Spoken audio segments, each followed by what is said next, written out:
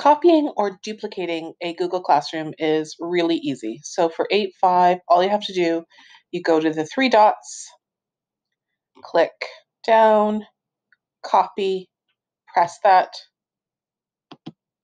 and you can rename it, add a new section, add a new room, etc., and press copy. I'm not going to do this because I already did it. It takes a few minutes to generate. And once you've done that, you get a copy. I actually made two here. So test for 8.5 term 2.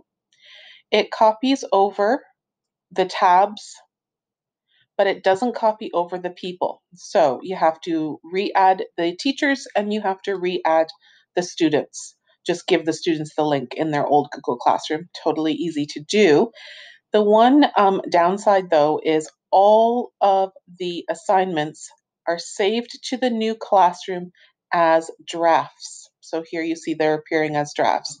And then we would have to manually go in and delete them. So that is going to be a bit of a pain in the butt. The other option would be, of course, you could keep the old classroom and delete everything, but then you're losing access to the student responses.